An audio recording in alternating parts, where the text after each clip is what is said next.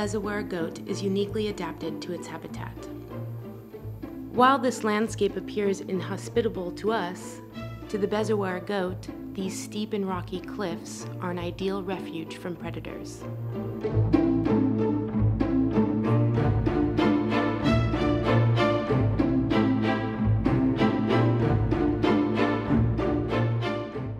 Its camouflage on these cliffs is so effective that the locals know it as the ghost of the Caucasus.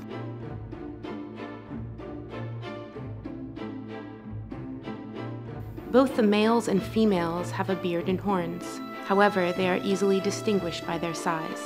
Males are about 3 times larger. And during the mating season, these powerful creatures battle for the right to their mate.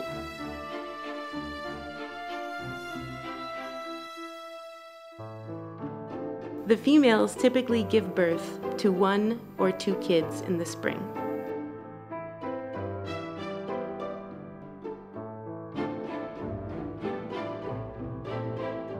As well as being important in the mating ritual, the goat's horns for centuries have been a prized trophy to hunters.